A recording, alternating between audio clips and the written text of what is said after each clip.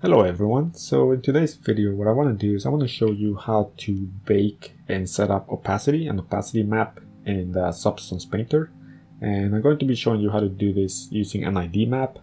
And so this is how I usually do it if I want to get transparency from a high poly model, for example.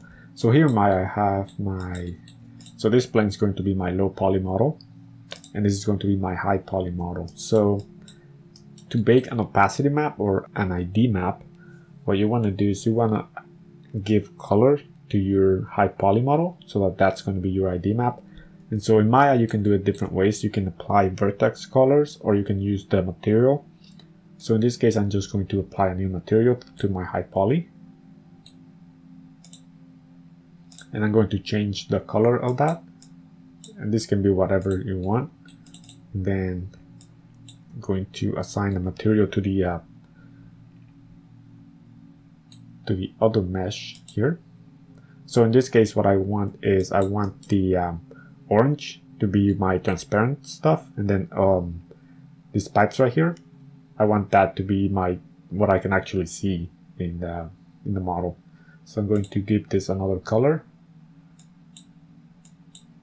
Okay, so there we have it. So now that's going to be so the orange is going to be transparent and then everything else is not. So let me export that. Let me export my low poly first.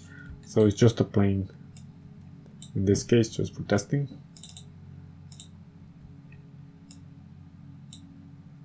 Then export this as the high poly.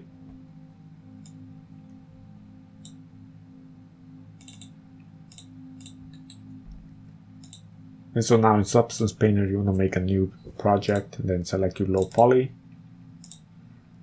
Start that. Okay, so in Substance Painter here's my plane, and what I want to do is I want to go to Bake Maps, and I just want to bake my ID in this case so that I can show you the transparency and opacity, how to do that.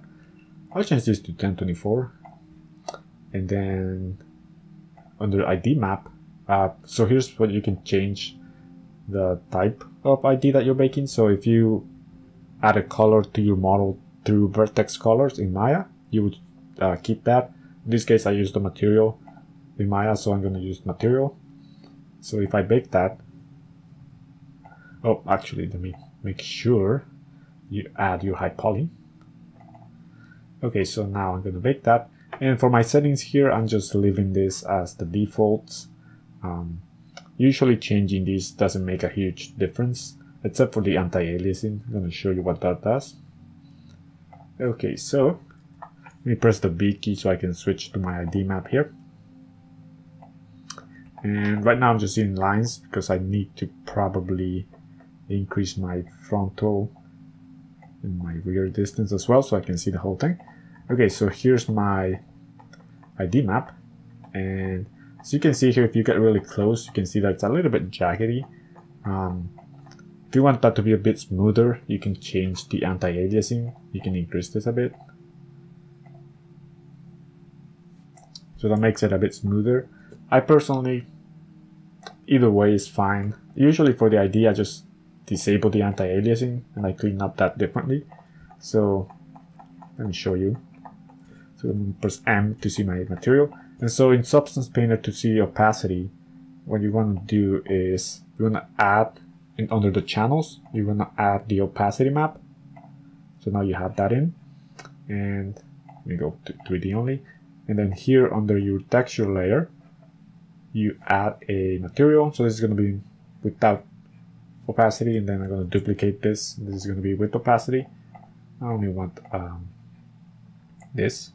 So I'm going to set that to 0. Obviously it's not previewing because you have to change the material that you're using. So by default, Substance Painter comes with a PBR metal rough.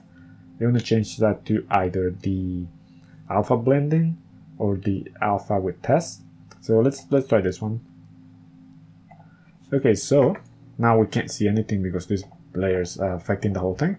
So I'm going to add a black mask on it, and then here what you can do to just use the ID map is just do a right click, go to add color selection, and then pick one.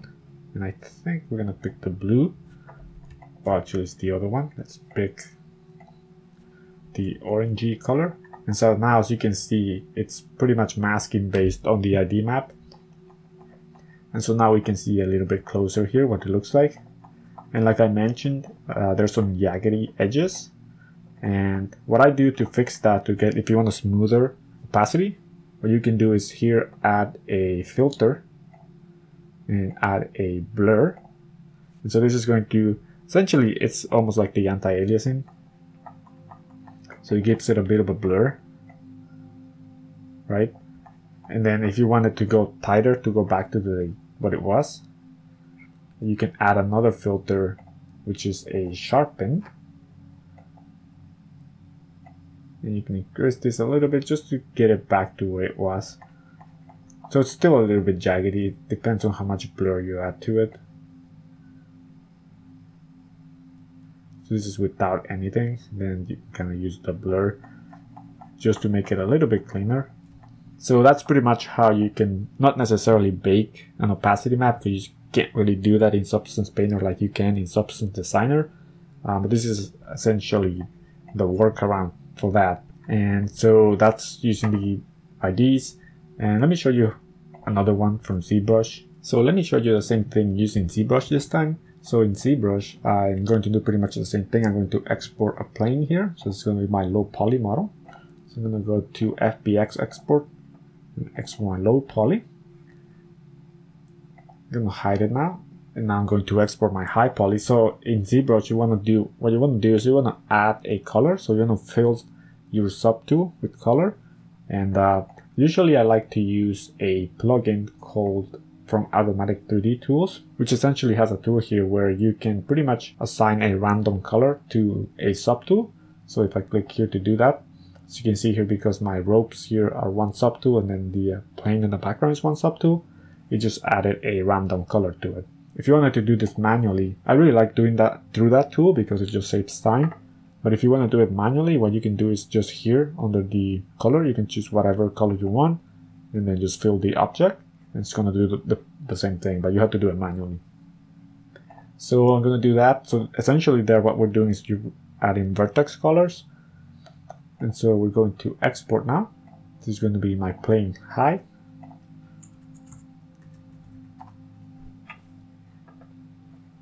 And just to show you that we can do the exact same thing. And then let's bake the ID map. But this time we're going to choose 1024 and then let's add our high poly. And this time we're going to use the vertex colors because that's pretty much what we did in ZBrush. As you can see here, that's what we get. And these are the ropes. Let me just bake a normal map so we can see it. Okay, so same thing, we'll do the same process of adding the opacity map and then changing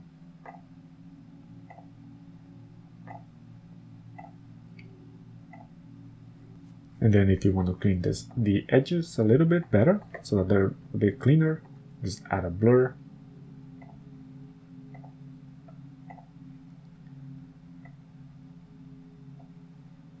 And then a sharpen. Alright, so that's pretty much how I usually bake opacity maps using Substance Painter by using the ID map. So I hope this video was helpful, and if you liked it, leave a like and add a comment, and I'll see you in the next video. Hi everyone, hope you liked the video, and if you did, you might be interested in this new tutorial that I made. In this tutorial, I show you how to create modular buildings like houses, and I do this by showing you how to plan and create modular assets that you can later use to create a larger building. So if you're interested in that, check the link in the description below to learn more.